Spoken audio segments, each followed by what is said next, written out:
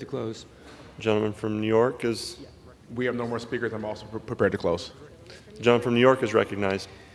Mr. Speaker, we have heard the majority claim over and over that this rule is going to come as a surprise to the gun industry and to those who have purchased stabilizing braces. This is simply not true. There are dozens of videos online of people promoting the use of braces to create short-barreled rifles that circumvent the National Firearms Act. One brace promoter even said the resulting short-barreled rifle could easily fit into a briefcase or a backpack. Let's be clear. The majority is defending the widespread availability, without a background check, of a brace that allows more rifles to easily fit into a backpack. The majority has seen these promotional videos. We watched them in our hearing and in our markup. Yet they continue to seek to invalidate this rule and claim it will come as a surprise. The fact is that those who profit from the sale of these braces have long known that they were circumventing the law. The ATF wrote to one brace manufacturer multiple times over the last 10 years.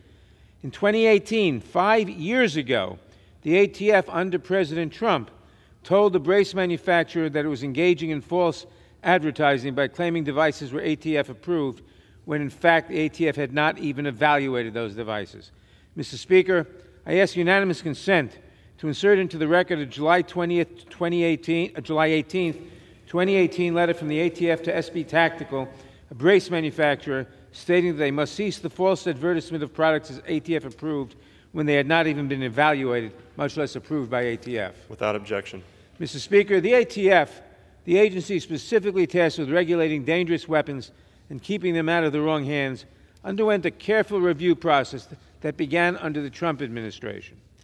The agency determined that gun owners were exploiting a loophole that allowed stabilizing braces to be used to assemble a short-barreled rifle without being subjected to the existing regulations for such highly dangerous weapons.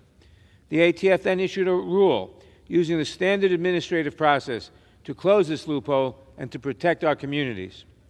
There should be nothing controversial about this rule.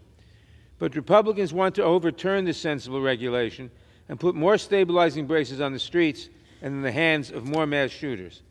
I would remind members that mass shooters have already used stabilizing braces to kill 9 people outside a bar in Dayton in 2019, to kill 10 people, including a responding police officer, at a grocery store in Boulder in 2021, to kill 5 people in an LGBTQ nightclub in Colorado Springs last year, and just a few months ago, to kill 6 people, including 3 children, at a school in Nashville.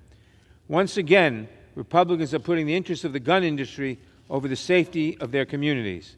I urge all members to oppose this dangerous legislation, and I yield back the balance of my time.